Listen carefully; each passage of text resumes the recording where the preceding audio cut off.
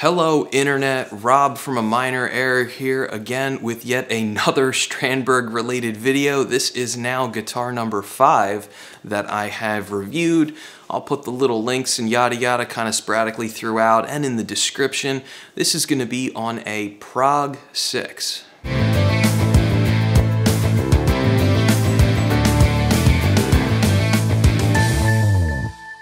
As always, check the chapters down below to help you skip around to the area you're most interested in. I've got an original demo that I wrote for the guitar. We'll also talk about its features, the good, the bad, and then sort of conclusions and my overall thoughts. So let's get into it.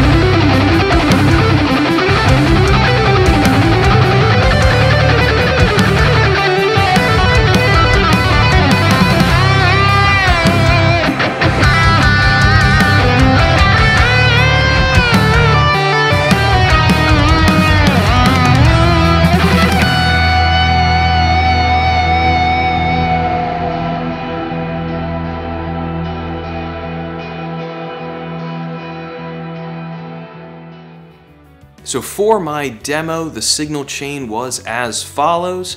I just kept the factory D'Addario NYXL strings on it. They had plenty of life left when I got it. I was running a string source guitar cable, which I highly recommend, straight into a Mo2 M2 interface. And then as always, using neural DSP plugins for the leads, Archetype Pliny, and then for the rhythms, Nameless. So for a rundown on the features of this Prog 6, I've got it in the natural finish, which features a chambered swamp ash body with a maple top. It has a carbon fiber reinforced neck with an ebony fingerboard, 24 stainless steel frets, 2 Suhr humbucker pickups, a nice simple old-fashioned 5-way pickup selector switch, master tone, master volume, and then Strandberg's own hardware tremolo system. The pickups are Suhr SSV Plus in the bridge and an SSV in the neck, and I think they sound absolutely incredible. These were the same pickups when I tested the Fusion about a year ago, and I completely fell in love with them. They sound clear, they have loads of presence, and the biggest thing that jumped out to me, especially with that bridge pickup, is just the way any sort of palm muting just jumps out of the speakers.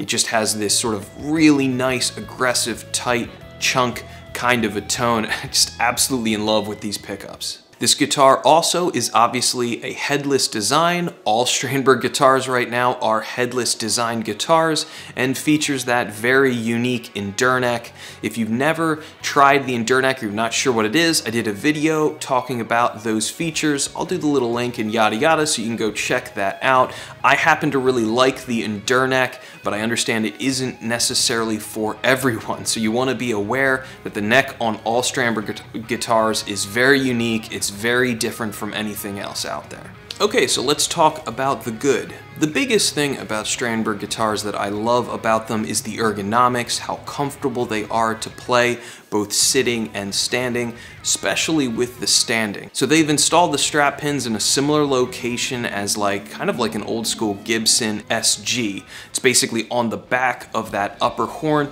which kind of moves the guitar away from your body. It makes playing, especially in the upper frets, so unbelievably easy and comfortable. Because the guitar is headless, it has no neck dive whatsoever, and it basically is perfectly balanced even without your arms touching the guitar when you have it on a strap. For sitting down, because of the contour of the body, you can hold the guitar in different angles. It's also very comfortable if you like to do classical style with it on your left leg. The Strandberg hardware system is very accurate and pretty reliable as well, especially for a non-true double locking system. If you really abuse it, it will go slightly out of tune, but as far as like your average, kind of playing and usage, it really stays locked in. It will flutter, although it's not the best fluttering system out there because the tremolo is fairly light. I found if you put the trem sort of facing back over the body and then hit the bar like that, it'll flutter a bit better than if you move it up over the strings in kind of more of a normal location. But overall, I really like the hardware. I mean, it's extremely well made, aluminum, it's definitely durable, and it's also designed so that you can replace the parts as they wear, which I greatly appreciate as well. The quality of the tone woods here is really undeniable. I just find the tone of this guitar to be absolutely incredible, both for leads and for rhythm and for cleans.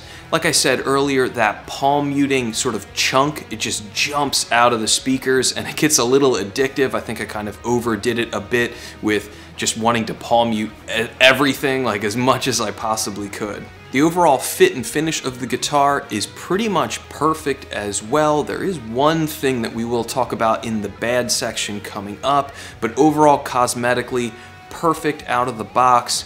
Fit and finish absolutely immaculate as far as the neck connecting to the body, as far as how the tremolo is installed, all of the hardware just absolutely great right out of the box. I didn't even have to adjust the action or do anything to get it set up. It basically played great right out of the box, ready to go. So if you like this video, please hit like and subscribe. Leave me a comment down below about your opinion about this guitar. Helps my channel continue to grow and I really appreciate it. Here, A Minor Error is in fact not a Strandberg channel, but is the creative home for everything that I do musically, which happens to be apparently far too much Strandberg content. I'm an original progressive metal guitar player and I write and release my own music right here on my channel. I'll put the little links and yada yada. I'm about to be releasing a new EP called Cauldron of Stars and I would greatly appreciate it if you took the chance to go check it out. If you dug the demo track, you'll definitely like my actual music. It's in the same vein as the demo track. Here I do product reviews, talking head tip videos, and music lessons. Those are the categories that I cover. So again, if you're liking it, like, subscribe, YouTube nonsense helps my channel continue to grow. Also, follow me on Instagram, Spotify, and Facebook. All the little links are down below in the description so you can check those out to all my social medias. On to the bad.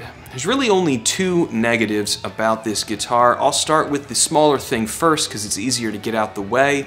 The Strandberg gig bag really isn't the greatest gig bag. It's a little disappointing if I'm honest. This is an area where a company like Kiesel is clearly a winner with their standard soft shell gig bag. So this standard gig bag really doesn't offer up much in the way of protection. In my opinion, it's not gig worthy. You're just really risking your instrument getting damaged. There's also this strange problem where the bottom of the cases aren't reinforced enough, and usually the strap pin on the heel of the guitar kind of bottoms out and really hits the ground. This is a problem that I've had with every Strandberg case that I've had, which is now, I think I've had 7. So, you know, I really wish that they would improve the quality of the case. The Kiesel standard soft shell gig bag has much better protection. It's clearly enough for you to be able to toss it in the back of a trailer and not be worried about your guitar getting damaged. I gigged with my Kiesel Vader for a while, never had a problem with that. I did buy the deluxe gig bag for when I was gigging and playing my Strandberg guitars out, and that one offers much better protection, but it is the better part, I think, of $300, so that's kind of expensive. Just, you know, really wish that the standard one was a little more robust like a Kiesel. And now for the biggest problem that I've run into 2 out of 4 Indonesian made Strandbergs is that the fretwork on the edges is absolutely atrocious. So my Metal 8 and now this Prog 6 both have this problem of really sharp lips on literally each and every single fret. It's kind of confusing. The Classic and the Fusion that I tested, my Korean-made OS original that I still have, didn't have this problem, but my Metal, and now this one does. Each fret has a crazy sharp edge on it, and after playing for a little while, my index finger gets a whole bunch of little teeny kind of cuts in it. So this is clearly a problem that needs to be addressed. And I've spent a decent amount of debating what the issue is. I've heard some people suggest that since the guitars are made in a very high humidity climate like Indonesia, by the time they get to the States, I bought mine through Musician's Friend. Maybe Musician's Friend is storing them in a very overly dry warehouse, that they're really drying the guitars out, and that's what's causing this really aggressive fret sprout. I've owned my Metal 8 for over a year, and I will tell you, the humidity has never made a difference. Nothing I did would make a difference. I had to have the frets actually filed to clean them up. Now I'm used to what regular fret sprout should feel like. My Kiesel Vader gets a little bit of it in the winter, and so does my Ibanez J Custom RG7 CST. So I'm used to slight fret sprout.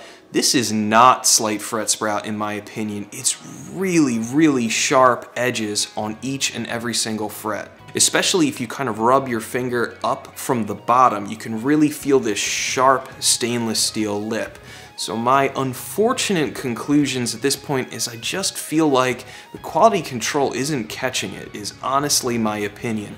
I could totally be wrong. I mean, it might just be because it's going from that really humid climate to the States where it's just not as humid, especially, you know, it's March right now in Philadelphia and it's been very cold the last couple months. So that might be it, but it would clearly be something that you would need to get addressed if you buy a guitar that has this issue. It really is unplayable in its current state. And in my opinion, if you're spending over $2,000 on a guitar, it should be absolutely perfect right out of the box. And this is now 2 out of 4 that I've run into this problem. So should you consider buying a Strandberg Prog 6? This guitar has the playability and the tone and the durability with its hardware to last for years maintenance free.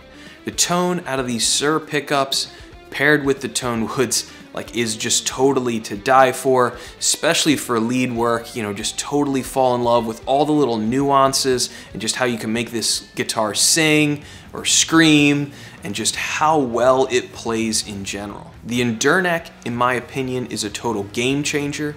It's so much more comfortable to play on for extended periods of time. It does help keep your wrist straighter, which means that you're gonna potentially avoid injury, and for bending, because of those flat profiles, it makes bending so easy. You just have so much leverage over the strings. The headless design might not be for everybody.